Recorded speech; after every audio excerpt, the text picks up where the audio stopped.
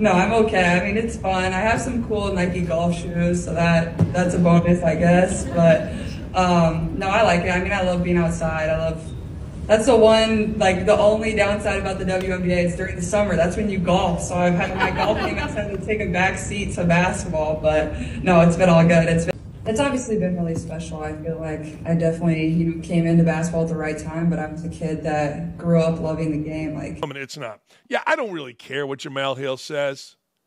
You know what? There is nobody interesting in the WNBA past or present except for Caitlin Clark. They've all shown themselves to be sexist, racist, petty, ridiculous. Caitlin Clark, the biggest star in women's basketball, is ready to take a stand against the WNBA over two big problems that could change everything. One of them is a bit surprising, and you wouldn't expect it from someone who's become such a dominant figure in basketball. The other complaint? Well, it hits at the heart of some serious problems many WNBA players are facing right now. Let's start with the first one, the surprising one. Caitlin Clark is a basketball phenom. Everyone knows that.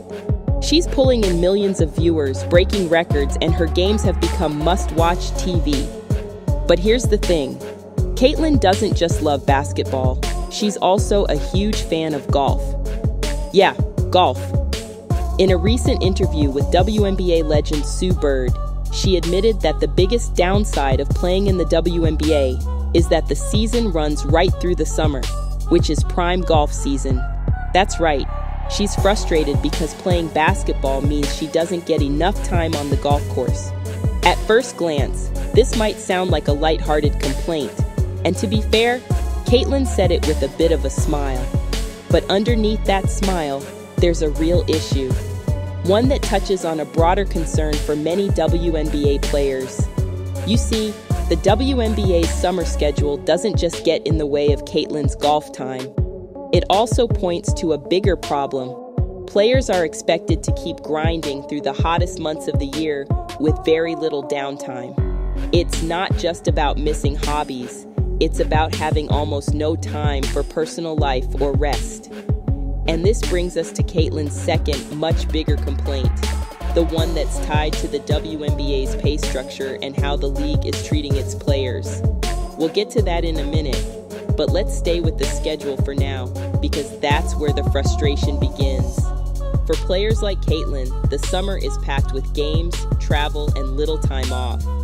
Even when players take part in major international competitions, like the Olympics, they're expected to come right back and jump straight into WNBA action. It's relentless. And Caitlin isn't the only one feeling the strain. Breanna Stewart, another top WNBA star, has been very vocal about how tough the schedule is, especially after coming back from the Olympics. She's even said that the so-called all-star break isn't really a break at all because it doesn't give players nearly enough time to recover. The same goes for Aja Wilson, another key player who's spoken out.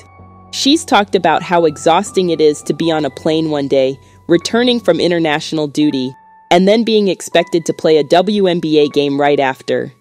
It's crazy when you think about it. These are world-class athletes representing their country, and they barely get a moment to breathe before they're thrown back into league play. That's part of what Caitlin is talking about, even if her complaint about golf sounds more lighthearted on the surface. Now, let's get to the heart of Caitlin's second complaint, the one that really hits hard for WNBA players. It's not just about the schedule, it's about money. Caitlin Clark is one of the most exciting players the WNBA has ever seen. She's drawing in millions of viewers, helping the league break attendance records, and yet, she's only making about $75,000 a year. Let that sink in for a moment. Caitlin Clark, the player who is arguably the future of the WNBA, is making less than what many NBA players earn in a single game, or even in a few minutes on the court. Now, no one expects the WNBA to be on the same financial level as the NBA. The league is still growing, and it doesn't have the same kind of revenue as the men's league. But the fact that Caitlin is generating so much interest, 2.5 million people tuned in to one of her playoff games, and still isn't seeing that reflected in her paycheck, that's a problem. And it's not just Caitlin. Many WNBA players are speaking up about how their salaries don't match their contributions to the league's growth. The WNBA had a record-breaking year in terms of viewership and attendance, but players aren't seeing the financial benefits of that success. Caitlyn's case highlights this issue perfectly. She's one of the main reasons people are tuning in, yet she's not getting paid what she's worth. And if that's not enough to stir things up, there's another twist to this story. Caitlyn has options outside the WNBA. A new women's basketball league called Unrivaled is in the works, and they're eyeing Caitlyn as a potential star recruit. This league, which focuses on 3-on-3 basketball, is being spearheaded by Brianna Stewart and Nafisa Collier, and they're doing everything they can to attract top talent like Caitlyn. Why wouldn't they? She's a ratings magnet, and they know it.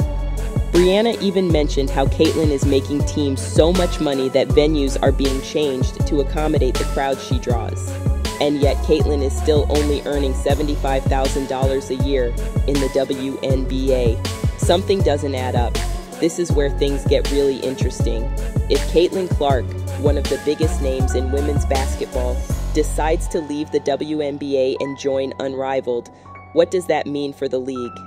Can the WNBA afford to lose someone like her, especially when she's one of the main reasons fans are tuning in?